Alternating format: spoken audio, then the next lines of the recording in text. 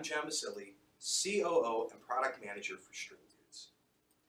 In an earlier video, you heard us talk about the really exciting, new, feature-laden, and insanely well-priced PTZ camera from PTZOptics called the 12X SDI.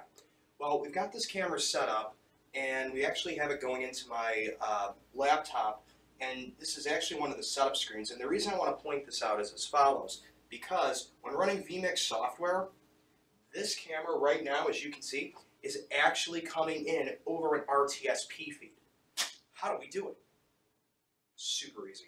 And hey, integrators, take note of this, because if you can't run SDI cables, this is a really good way to get a lower latency solution for remote cameras. So what we did first off is we took our PTZ camera and we plugged it directly into our router.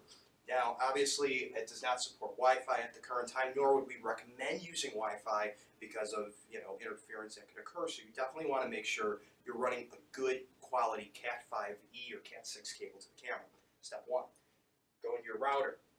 Step two, the other thing that you're going to want to note is that when you bring it into vMix, the page that we had up earlier, right over here, this is the IP address that we set for the camera. But make note of this port over here, this 554, that's the RTSP port. So when you go into vMix, you're bringing it in, so you're going to use the input settings over here, and you're going to go to Stream. From Stream, you're going to select RTSP over UDP.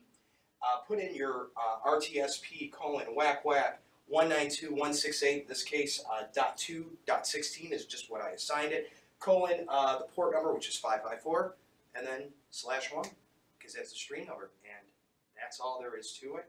You are now able to take in as many PTZOptics cameras into the vMix software as you like over your network. Very simple, right?